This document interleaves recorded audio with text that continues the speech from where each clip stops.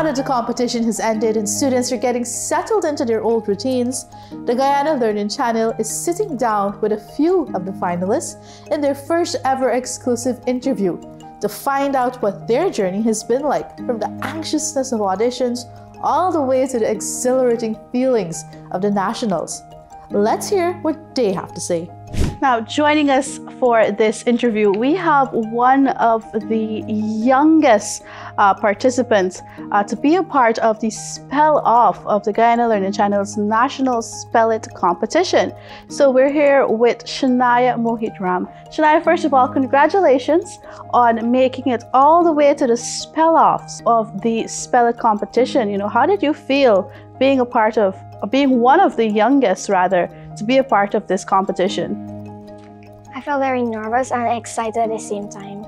Yeah. So were you at any point in time intimidated by the fact that, you know, you're just 10 years old and you're competing against 12, 13 and 14-year-old students? Were you intimidated? Were you scared by that?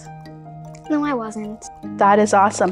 So tell me, why did you choose to participate in the Spell It competition in the first place? I choose to participate because I enjoy spelling, because it's one of my hobbies. So you enjoy spelling as a hobby. Tell me, what do you want to be when you grow up?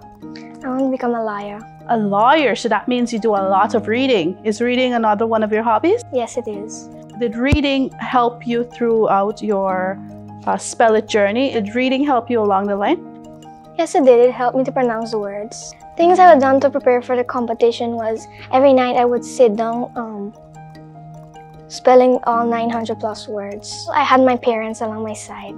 Your parents, they have been your biggest supporters throughout this entire competition, I assume? Yes, they did. So tell me, was there any word that you were looking for, that you were anticipating, that you were hoping that the pronouncers would give you? Any word in particular?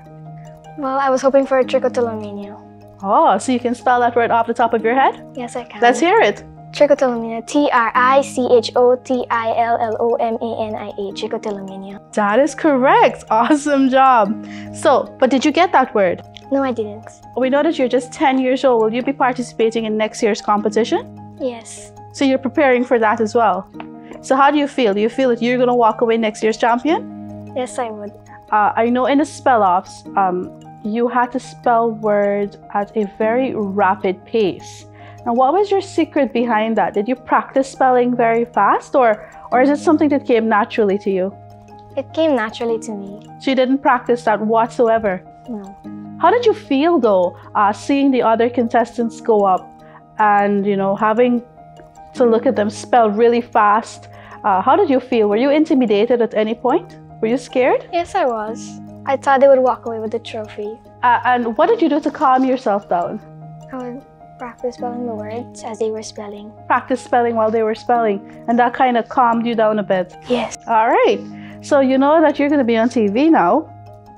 So everybody's going to know Shania, who Shania is. How do you feel about that?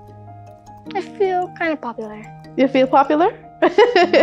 As you should, and it is well deserved.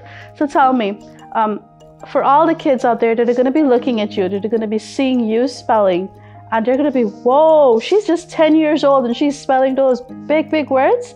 Like, what bit of advice do you have for them?